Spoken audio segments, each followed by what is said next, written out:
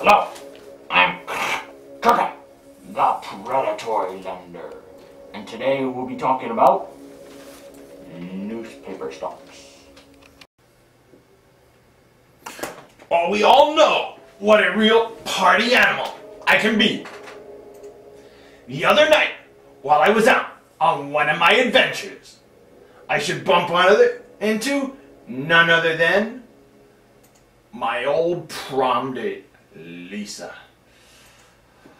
Oh, good times, good times. Oh, Lisa. While I saw her across the room as a total vision of loveliness, I came closer and said, "Hey, baby, remember me?" While she was taken aback for a moment, she later admitted she remembered and explained after the mysterious death of her late husband, she had recently came in to a bit of money. So I explained to her my legal troubles, and she suggested that I should see her new boss, Lex Luthor of Luthor Corp, and that the next morning she would arrange a meeting for the two of us. So that is when I asked her that if after the party she would like to get together for a little party of our own. Well, she was taken aback by that for a moment. I later explained that I have taken care of that little problem we had had once before. And that seemed to have put a real smile on her face. So I followed her out of the party and to her place as well. And needless to say, that night I felt like the real king of the moon. But I can say, after we were done, she really needed to wash her hair.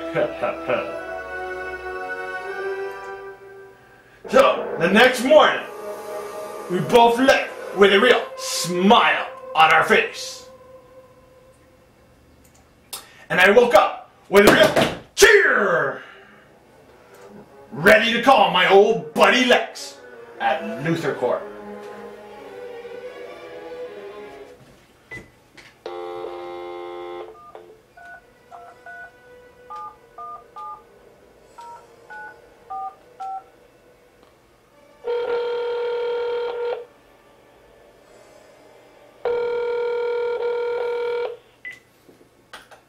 Lex Luthor? Yo, Lex, buddy! What? Who the fuck? That you? What the fuck did you do to Lisa's hair, you fuck? I don't know, man. Well, you get your fucking ass over here right now. And no front door privilege for you, you fuck. Use the freight elevator. Okay. Well, I had a little bit of trouble getting through Luthor Corp security, but I'm on my way now.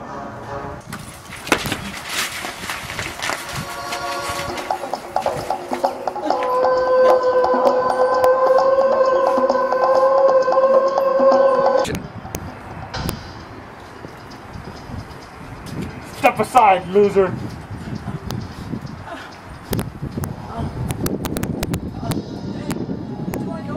What's your problem, loser? I said get out of the way.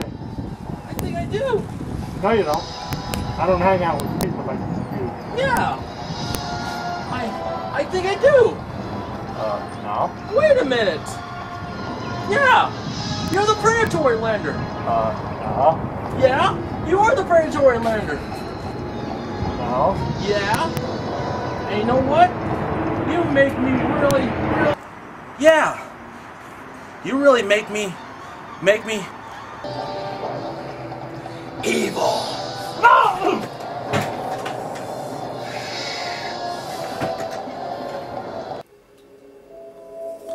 Lucky my old buddy Lex was there to bail me out with his little green pocket ring. And after fixing that little misunderstanding between us, he suggested that I go see Number at the Nightly Business Report. And after a quickie with her, she introduced me to the rest of the staff at the Nightly Business Report. And that is when we got down to business.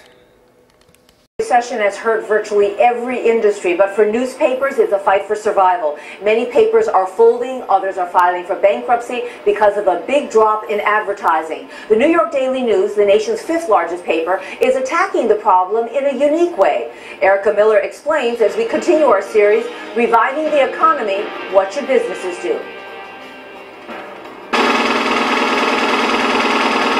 It's the middle of the night, and printing presses at the New York Daily News plant are rolling out newspapers at dizzying speed. But there's big change coming here in the fall.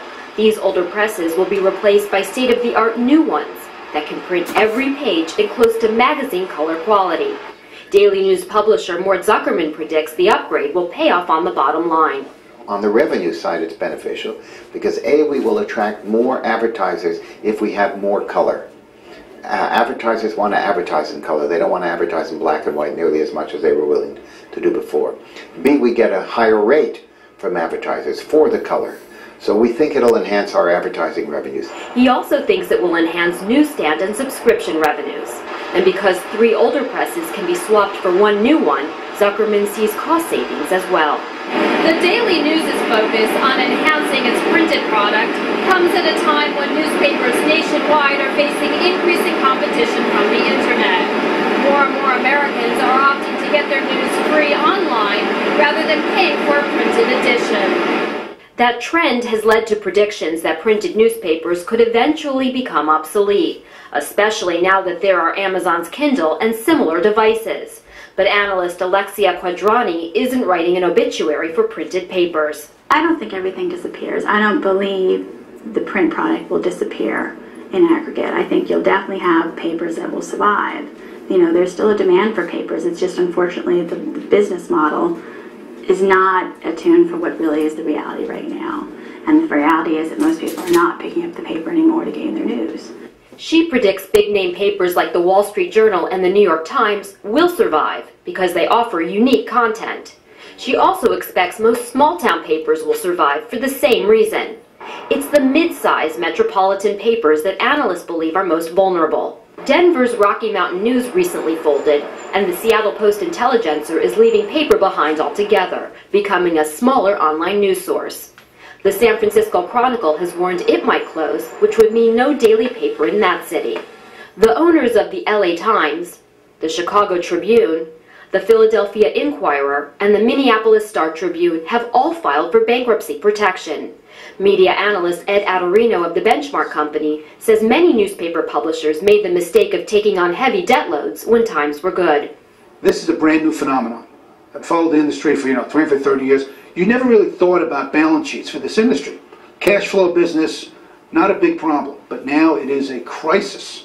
Most analysts don't see much hope for the industry until there is a pickup in advertising, because it typically accounts for 80% of a paper's revenues. Mort Zuckerman warns the trouble in the newspaper business has serious social consequences, including the loss of important investigative journalism. The newspapers can no longer afford that kind of original reporting and longer pieces, and that is the real loss to the community because that gives them an insight to what's going on. And a check, I might add, on public officials that is just not going to be there in the future. So I think that's a huge loss. If he's right, that's bad news no matter how it's delivered. Erica Miller, Nightly Business Report, Jersey City, New Jersey. Monday.